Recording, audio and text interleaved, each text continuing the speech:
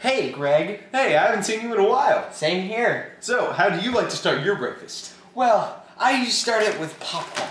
A good, balanced, smart, balanced popcorn. Popcorn. Then you get this shiny white bowl and spoon.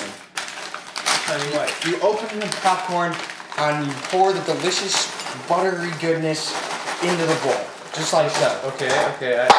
Just like So so. it's going, okay. And then you get some delicious skim milk that's good for the bones, and you pour it all over the popcorn.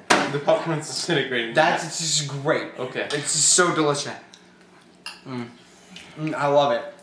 Dude, okay, that's... That's disgusting.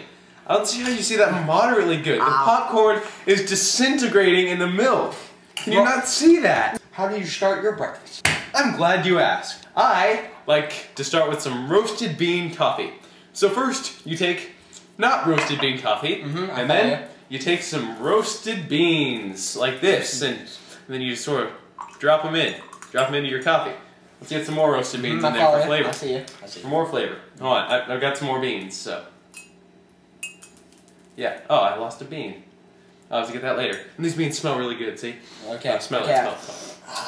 Alright, so when you have this roasted bean coffee, the key to making this really good is you have to take it, you treat it like a newborn child. You love it. You nurture it.